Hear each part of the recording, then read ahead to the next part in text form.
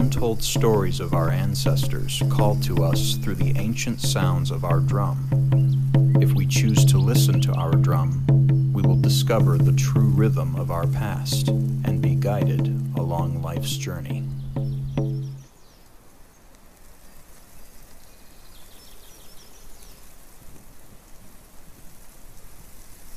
Kwe, Amataru. Hello my friends, I'm Josh from the Wyandotte Nation, and I'm joined by Jillian from the Wyandotte of Anerdon. Our journey has brought us to the Battle of Brownstown.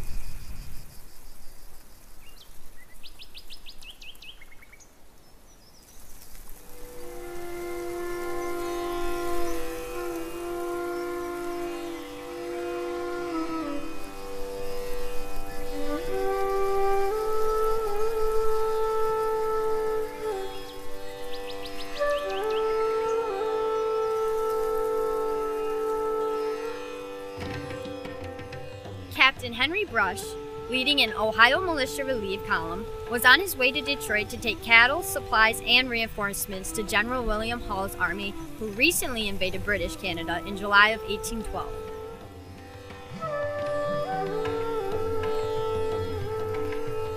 While stopped at the River Raisin, located at the southern end of the post of Detroit, Captain Brush became aware of War Chief Tecumseh's growing confederation and British activity along the Detroit River near the Wyandotte village of Brownstown.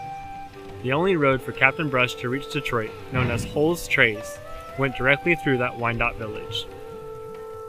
Hull's Trace was a military road the Wyandottes allowed the Americans to build through their village in 1808, when President Jefferson led them to believe the United States would allow Michigan Wyandotte to keep their villages forever. After the United States Congress reduced the time they could stay in their village to just 50 years, the Wyandotte made several diplomatic attempts to persuade the United States to allow them to keep their villages forever.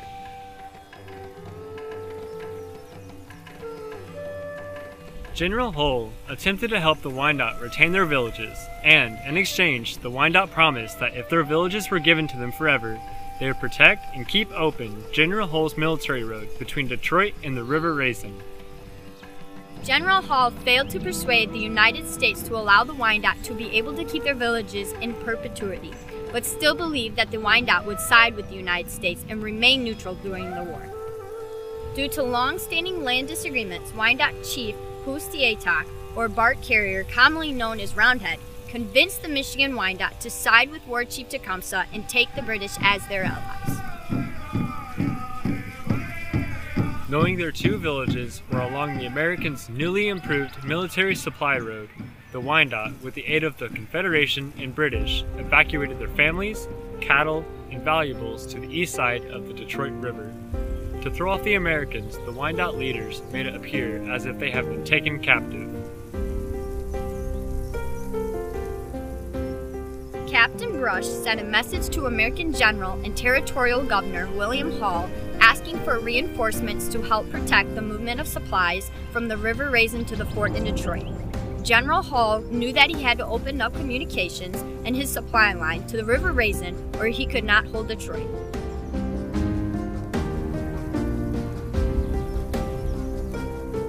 In response to Captain Brush's request, on August 4th, General Hull ordered 150 Ohio volunteers and 50 Michigan militia, led by Major Thomas Van Horn, to open the communications lines and protect the shipment of supplies from the River Raisin to Fort Detroit. On August 5th, 1812, Major Van Horn's militia marched in the hot and humid conditions towards the River Raisin in two columns, about 100 yards apart, each led by horsemen and riflemen, with a mail courier between the columns. 3 miles north of Brownstown, the militia pushed through a quagmire and arrived at the heavily vegetated Brownstown Creek.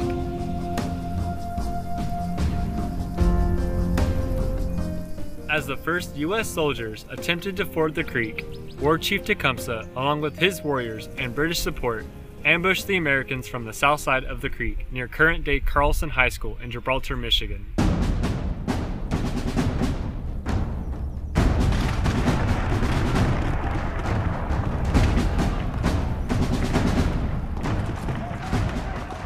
The Americans retreated, while native warriors pursued them as far north as the Ecorse River.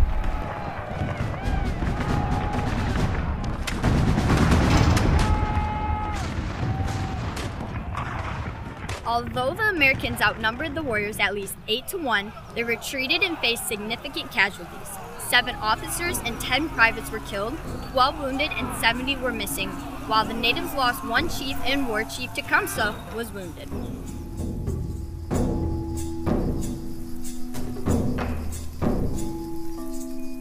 Although this was a small skirmish, he sent a clear and alarming message to General Hull that the supply line to Ohio was not secure and that the Michigan Wyandotte had in fact joined the Confederation. General Hull's worst fears have been realized. He knew that more than ever, he had to open communications with the River Raisin and secure reinforcements. General Hull attempted 2 more times to open communications and supply lines with the River Raisin, but ultimately, because of the United States' betrayal of the Native nations, General Hull was forced to surrender Detroit and the Michigan Territory just 10 days later.